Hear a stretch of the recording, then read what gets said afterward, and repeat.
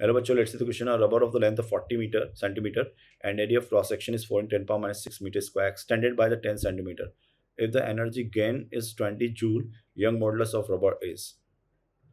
तो energy gain is what? 20 joule. तो energy क्या होती है? It is 1/2 into of y into of strain का square into of volume, right? And that is 1/2. y कितना दिया आपको? पूछ रहा है. y इंटू स्ट्रेन कितना हो गया?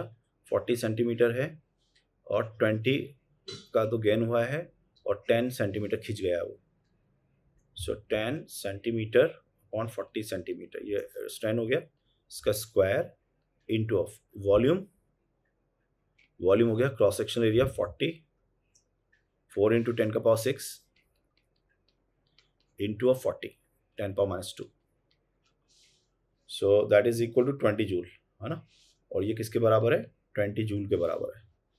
सो यहाँ से अगर मैं करूँ सॉल्व तो ये हो गया आपका 1/2 y 1/16 4 40 10⁻⁸ इज इक्वल टू 20.